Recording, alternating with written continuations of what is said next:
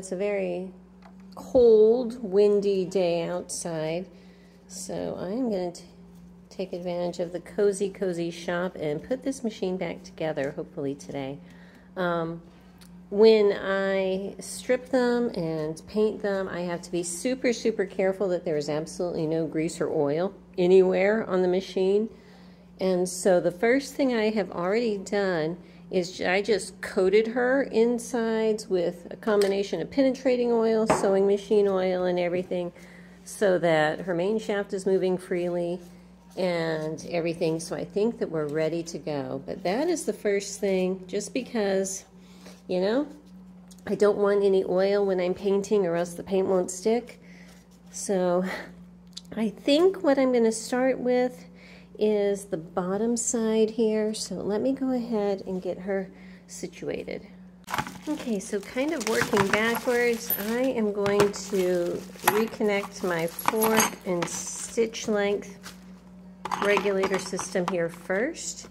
I need to do a quick polish on some of these parts. Like I told you before, I do my main cleaning first, and then just before I install them, then I'll do my final polish, because sometimes they get a little messy, you know, in between steps, and I just don't want to have to polish them twice. Okay, so I just wanted to explain my philosophy before I get started. I'm not going to make everything super shiny, but what I try to make sure is that the parts that are going to have, you know, a metal on metal moving surface, so like the inside of this fork, the inside of this block, most of this, honestly, because that needs to be pretty from the outside, and this is metal on metal right here, and then the little bearing, and on here, the shoulder of this part, you know.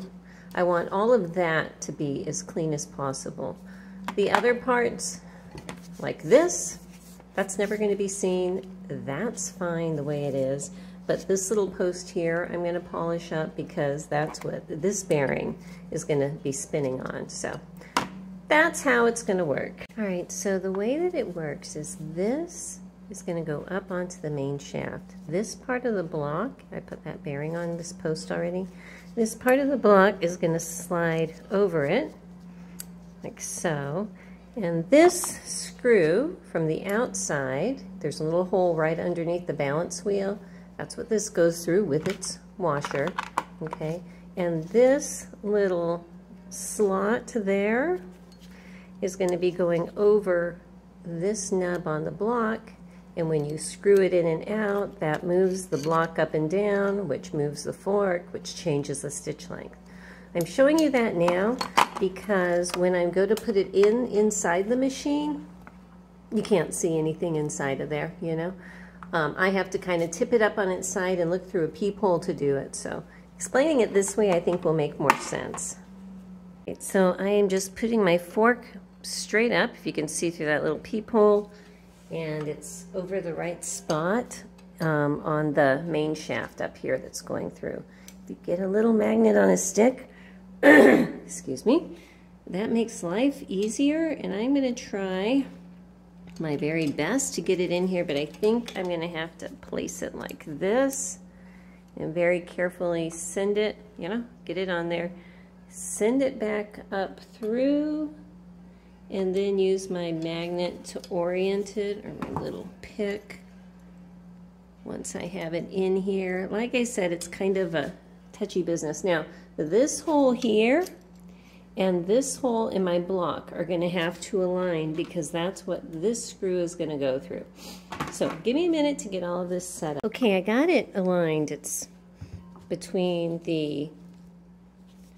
this little screw here. Once you get the block all aligned with it, I use my pick just to make sure that that little threaded part of the block is in line with the hole here, and then screw it in. Now, what I have found is that if you crank this really, really hard, this stitch length screw can get kind of bound up. It depends on the individual machine. Some machines bind up more than others. I don't know if it has to do with the casting or what, I don't know. But what I can tell you is if you've tightened this really hard at this point and you can't move your stitch length knob in and out easily, try cranking it back just a little bit until you can. Okay, that's what I have found, but I crank it as hard as I can and still have easy movement right here. And so let me just get that set. And actually with this one, it looks like I can turn it all the way. Some I can't. Actually, I'm going to back it off about 1/8 of an inch. Okay. So now that that is down here, I can go ahead and get started putting my other shafts on. Okay, so I have this big shaft here. This bearing, remember I did not take this off, but there's a little slot here that this bearing is going to slide into. So I'm going to place it in there and then get the ends aligned so that I can put the pivot points back in place just to get it so it's going to hold in place for me for a minute. Now I'm just getting this set in. When I get my feed dogs in and everything, I'll do a final adjustment, because if my feed dogs are too far over one way or the other, this whole shaft is going to need to move, and you just do that by, you know, letting in one pivot point side and letting out the other. But for right now, I'm just going to leave it in place. So down here on this end, I have this big shouldered nut in, or screw, and you can see that it's not centered, you know, it's asymmetrical so that it can get a little bit of movement in there. And so I need to place this through. It's easy, you can't get it wrong, because the hole on this is bigger than the hole on here. So the bigger part, put my nut down so I don't drop it, so the bigger part has to go through here. Okay, so I'm going to get that lined up over here. There's a little nut that goes on this side, and I'm going to get that tightened up. Okay, so with that connected, I'm just turning where my wheel will be, just to make sure everything is still moving freely. And it is, and you can see this little part here going forwards and backwards. That's what I want. That's moving the feed dogs forwards and backwards once the feed dogs are in. And I'm going to go ahead and pop them in. This is them. And here's their little screw, which goes through this part of the bracket there, and the threaded part of this screw is going to go into here on the feed dogs. So let me get them set in here and tightened up. And again, there will be an adjustment made, because this hole that this screw goes in is a little bit bigger than the actual thread, okay? And because of that, there's a little play, so if you want to raise or lower your feed dogs, you can do that a little bit just in this hole by loosening and tightening this screw and moving it up and down. While I'm screwing this in, I'm just kind of holding the upper plate in place up here. It's not screwed on, but just holding it just to make sure that those feed dogs are somewhat lined up where they need to be. Looks okay for now. I'll pop that back on for real later, but just to make sure that I'm in the ballpark, okay? So let me go ahead and grab the next stack. While I'm working on things here, I'm going to go ahead and put my little shuttle carrier bracket on. So on this part here, okay, there's a hole on this little square part that sticks out. That's what this bracket is going to get screwed to. So I'm just going to slide it in place. Actually, I need to turn it a bit to get it in here. It's hard to do this and hold it up to the camera. Give me one. Okay, I've got it pulled over to the side here. And I'm just going to drop that screw in and go ahead and get it turned on. Not turned on, screwed in. Okay, I'm not sure if you can see down here, but I have my screw pretty loose, but what I want you to see is it can move a little. It has a little bit of play. When the screw is loose, it has a little play in the hole there, okay? So the play that you're going to be adjusting is going to be based on the distance of this carrier when the shuttle is in it against this curve here. So that's another adjustment I will be making later. So for right now, I'm just going to kind of screw it in until later.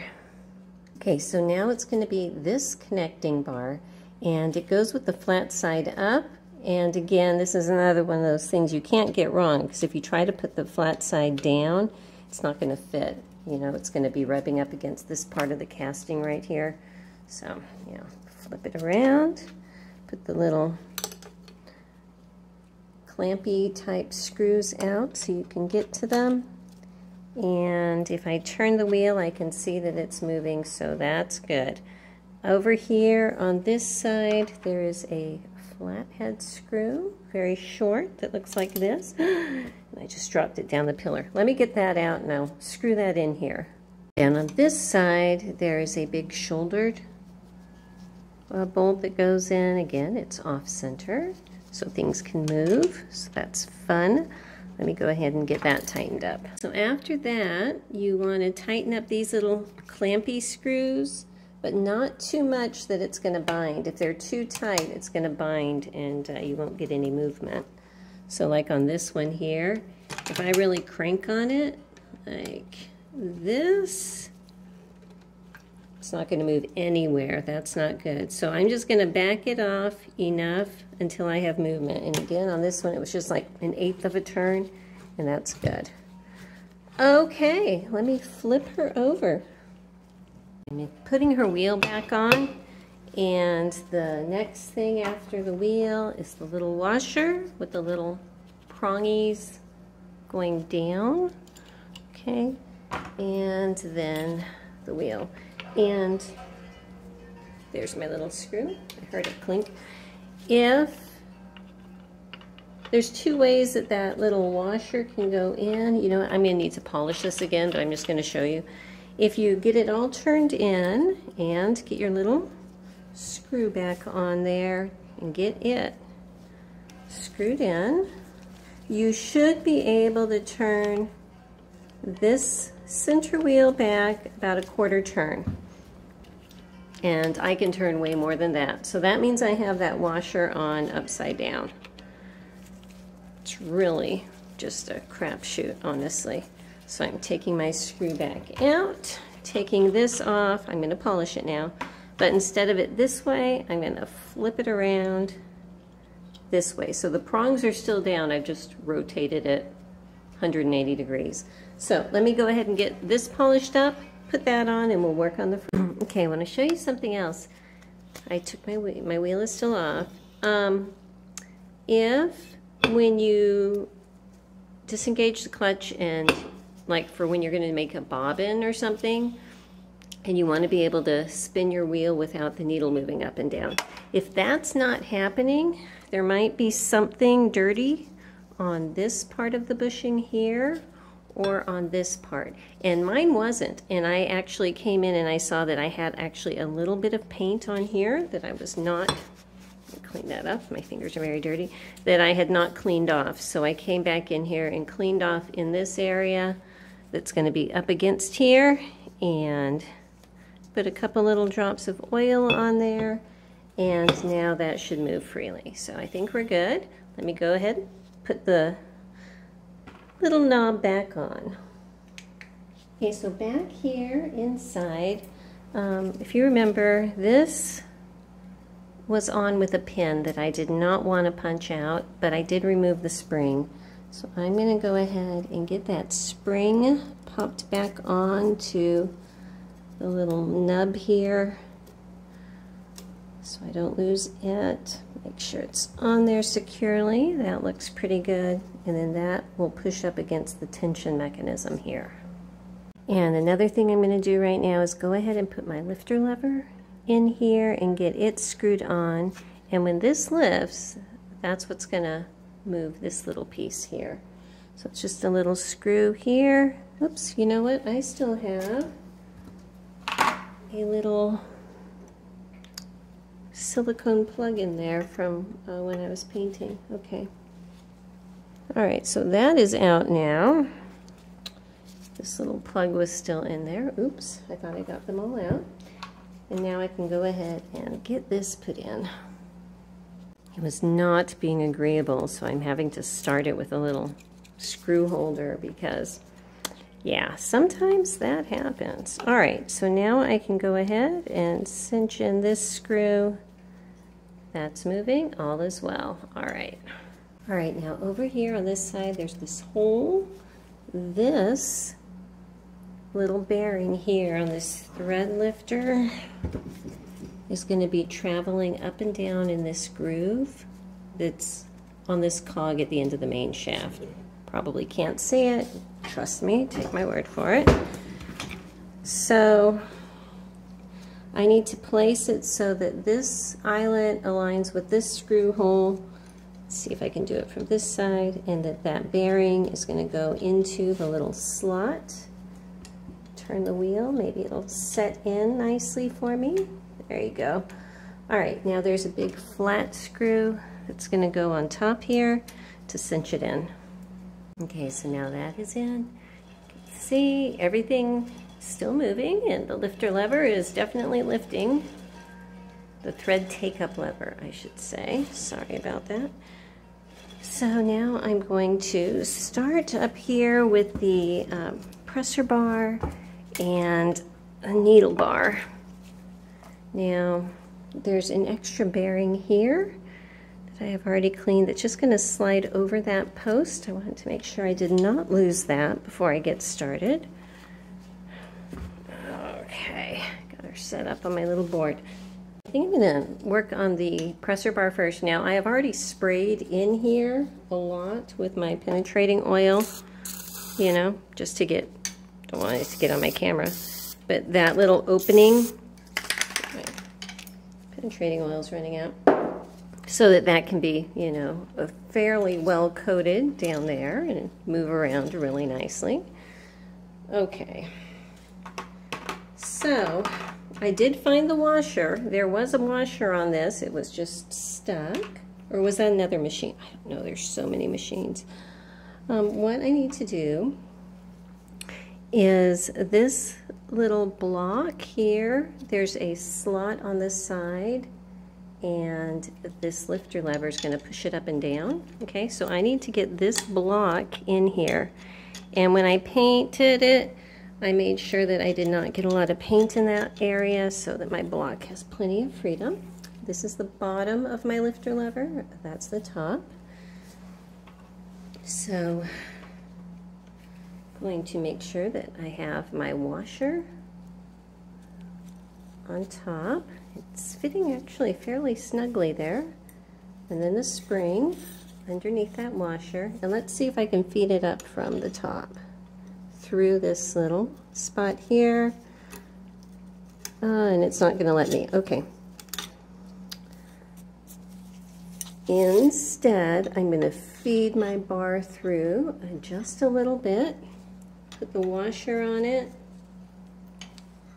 push it up, put the spring on it, push it up, and then get that set on the top of this little block and feed it through all the way through this hole in the bottom. So with that going through, I'm getting this little plate out one more time, and I'm just going to hold it on here.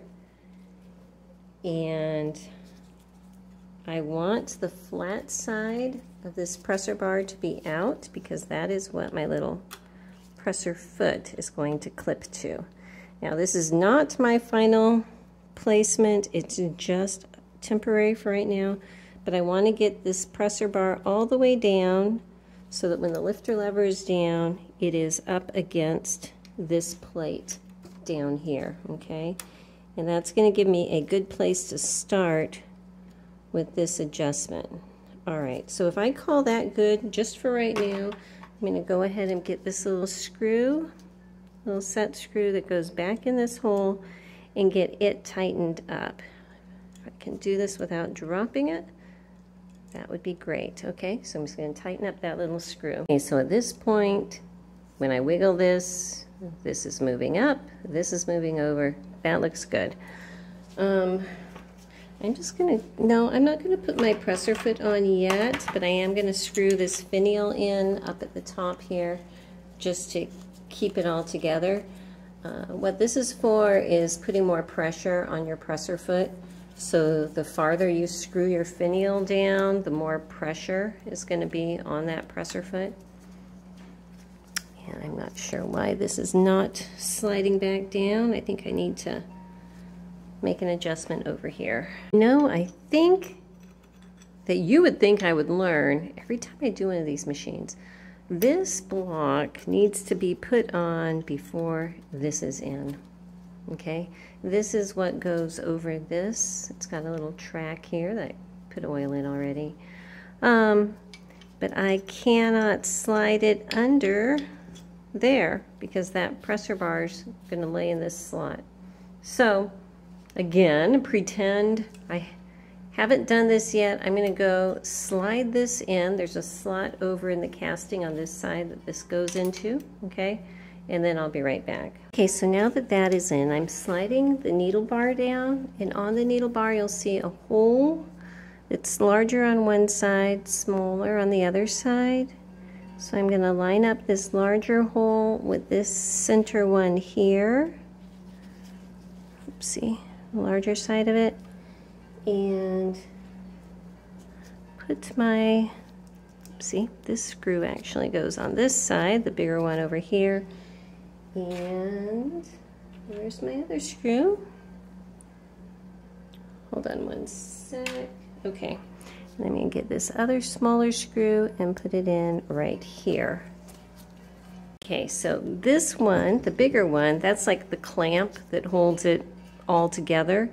This one is the one that's actually attaching it to the needle bar. So once I have that in, is everything moving? Put stuff under there, and yes, it is moving the way I want it to. I don't know why my camera's acting weird. So I'm going to go ahead and just put all the little minor attachments down here, the little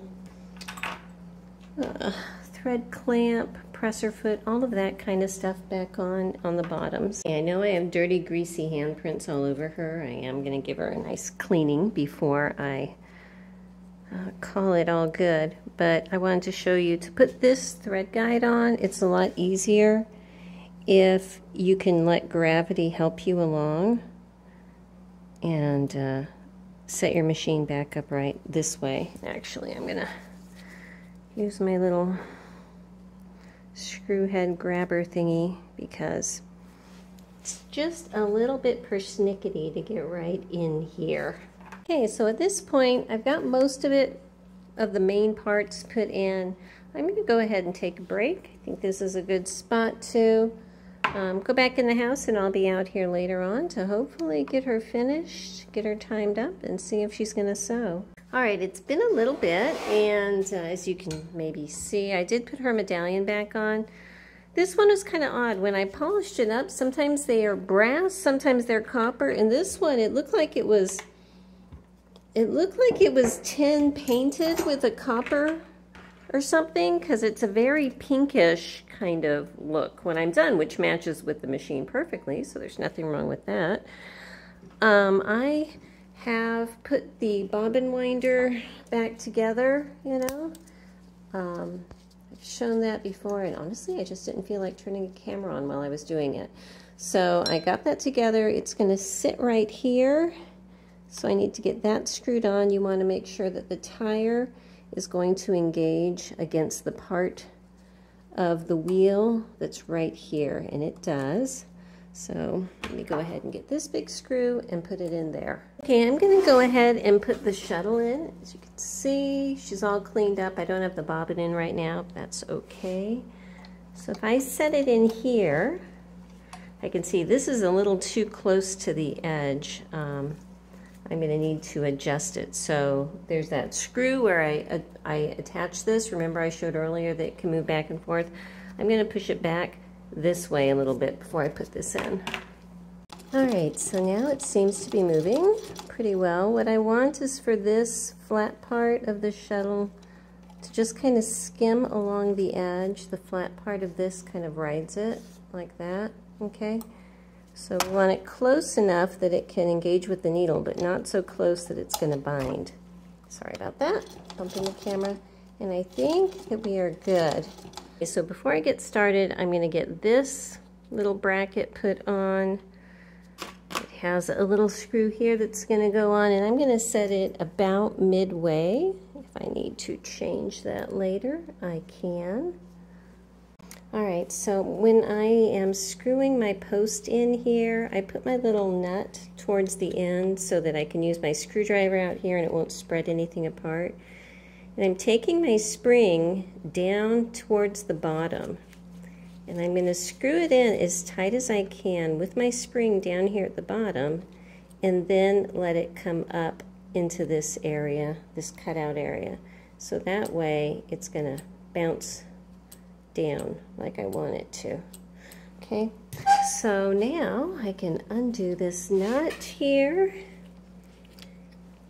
and put my discs on. One disc curving out, the next disc curving in, little bracket here, little beehive spring there, and to finish it off, the nut here at the end.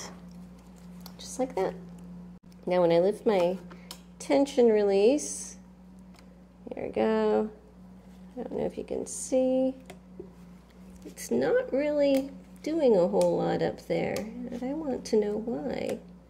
There it goes. Okay, can you just see that little bit of movement there? Right there. I feel like that teacher on The Incredibles trying to show when Dash is moving. But it's just enough to push this spring out so that there's no tension in those discs. Okay? So that's working. That's good. All right, I've got her front plate pretty clean. I'm going to go ahead and get it put on because it has the little thread guide up at the top, so we can't test it out until that front plate is on. I need to tell you, when I was putting this together, connecting the bobbin winder to the belt guard, this part in here, even though there's one of those little washer type springs in there, it was not doing its job. And to me, I want this piece to be able to go up, hold its place, and come down and hold its place. And it was not. It was flapping no matter what. I don't know if the spring was worn out or what. So what I did is, in addition to that little washer-shaped spring, I cut just a tiny bit of actually this mat that I have on my table. It's like the stuff that they put in toolbox drawers or non-skid stuff under rugs. I cut just a little bit of that, slid it over the bolt and tightened it up, and in addition to that little, again, washer-shaped spring, and now that's enough to hold it in place. So I know it's an unorthodox fix, but it worked for me. Hello, good morning, and welcome to the next day. So I'm still working on this bobbin winder. There was a couple things. First, I think I had some teeth that weren't completely cleared out, and it was getting bogged down. But I wanted to mention one thing. This screw here, it's one of these screws that has a different amount of gap. Well, is this the right one? No, this is a different screw. But anyway, this screw on this model has a different amount of gap on each side. The post is not centered. And so that's how you make the adjustment if you need your little cog farther or closer to your threads. But once you figure out that distance, you really need to cinch it in with the little back nut, because this screw cannot be moving while this is turning. If this is turning and you see this screw turning, that's not going to work for you, because as it turns, it's going to cinch things up. You know what I mean? But anyway, while I was taking this apart, and I have two different springs, I realized another thing that I did wrong. These springs are different sizes. The one that is in here is slightly smaller than this one. And I think that might have been my problem with it wanting to droop up here. So I've switched them out. I have my bigger one here, and I'm hoping that when I attach it to this, that slightly bigger spring is going to be enough to make up the difference to keep this wanting to flop down. So I'll let you know in just a minute, but I wanted to point that out, that once you figure out the placement of this, make sure that you tighten it up and everything should be good. Okay, so I just put a little bit of thread on her bobbin. I didn't actually wind it, and I'm just using a little bobbin up there. And I did just, you know, off camera check to see if she sews. She does sew, but Our feed dogs are not up. I completely forgot about adjusting those up. So I need to flip her upside down and get those feed dogs raised up, because right now they're level with the plates, so they're not doing anything. So let me get that flipped around. Down here, this little screw that the feed dogs are attached to, I just loosened it up a bit, pushed the whole thing up and tightened it back up, and now I can see that they are above the surface, so I think we're good. Okay, so at this point, she is going to be motorized. She does have a place to mount over here, and I have just an aftermarket little white 1 amp motor and foot pedal. I have tested it before and I know it does work, so I am just going to mount this on back here. I have the little bolt that comes with it. It should fit. Let me get that set up. So back here, just kind of straddle this. I'm going to put my bolt on, and then you can raise or lower this depending once I get my belt on, you know, and I need to adjust it to fit my belt. I can do that. So what I did is I just pulled my whole wheel off, found a belt that looks like it's going to fit. I just have a little pleated belt on here, and at this point I don't have it super tight. I have plenty of room. I can lower my motor, but I want to make sure that even at this height I can turn it. That means that it's not going to be too small. So that is good. I'm going to go ahead, put my washer and my little clutch releasing knob thing, whoops, back on. And actually it's easier to do this if I tip the machine up on her nose, so I have gravity working with me, like so. So let me go ahead and do that. Okay, so I've got her plugged in and not threaded right now, and I just want to make sure. Just going to squeeze this a little bit and see how she does. Ooh, lots of power. She is bouncing a little bit. I'm going to open this up and see what it looks like inside. See what that shuttle's doing.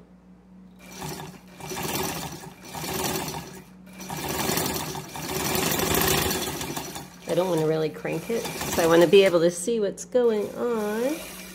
Oops. My clutch knob was loose. All right, let's try this again. Well, she's got plenty of power. Let me go ahead and stick a paper towel under here with some thread and see what kind of stitches we can make.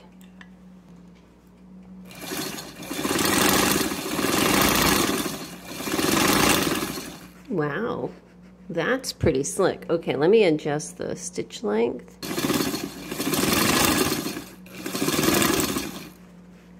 Well, I think she's working great. The stitch length is definitely changing, the length of stitch.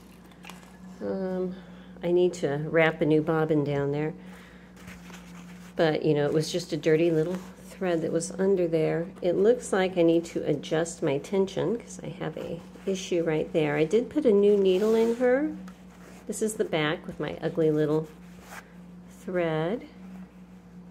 And tiny stitches up to longer stitches. Yeah, it looks like my upper thread is a little too tight, so I'm just going to loosen that a bit. I think, there, my beehive spring was a little off center. Okay, let me try it just one more time. See if that does the trick. Oops, I am out of thread in my bobbin. Okay. Let me go ahead and see how the new bobbin winder works. Okay, let's see here. Looks like I do need to put my finger there to hold it up against the little wheel. Oops, I just lost my bobbin that was my thread up there. But you can see the arm is going back and forth, so that's good. I think I have enough thread on here to go ahead and test it out. But yeah, when you're using it, just a little bit of pressure that way. But then when you're not using it, just pull it forward a little bit so that wheel right here disengages, okay? But when I am using it, push it up. Okay, let me go ahead and pop this back in here, and when you load it, bring the thread around in front over to the right and slide it down. And then there's a little crevice or a little slit right there. The thread comes down and then you pull it back up and it's going to snap behind here. Okay, so my thread's over in that area now. And then come over here, and I'm going to bring, just tightening up that knob, bringing the little shuttle carrier to the front with this part going along here, popping it in place. And I need to get my needle threaded. I'm just going to pop that bobbin back up there and go ahead and thread the needle. So let me get everything through its little wire loop right here. Do the thread take-up lever. I'm going to snap it through this little eyelet in the front. Okay, there's a thread guide right there, and then it threads from the outside to the inside in this needle right here. Once that is done, I'm just going to do a little cycle here and make sure that my thread is picking up the bobbin. Pull it out. Okay. Alrighty, let's try this one more time.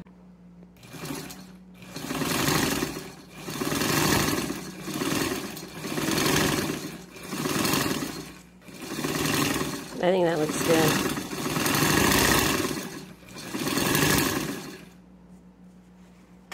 Yeah, the tension is perfectly balanced now. Let me pull it out so we can see. And it pulls out easily. But see, here's my back bobbins. And sewing on a paper towel, it's not perfect, but you know, you get the idea. Plus, if you sew on a paper towel first, any little residual oils are going to come off. So I think she is done. I'm going to go ahead and put her little plates back on here and on the back, get her cleaned up, and she's going to be ready to go to her new home.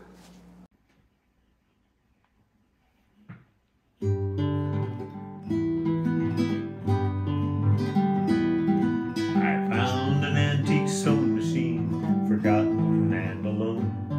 I touched her rusty wheels and knew I'd take her home. I brought her to my farm in an Amish neighborhood where simple living's valued, she'd be loved and understood.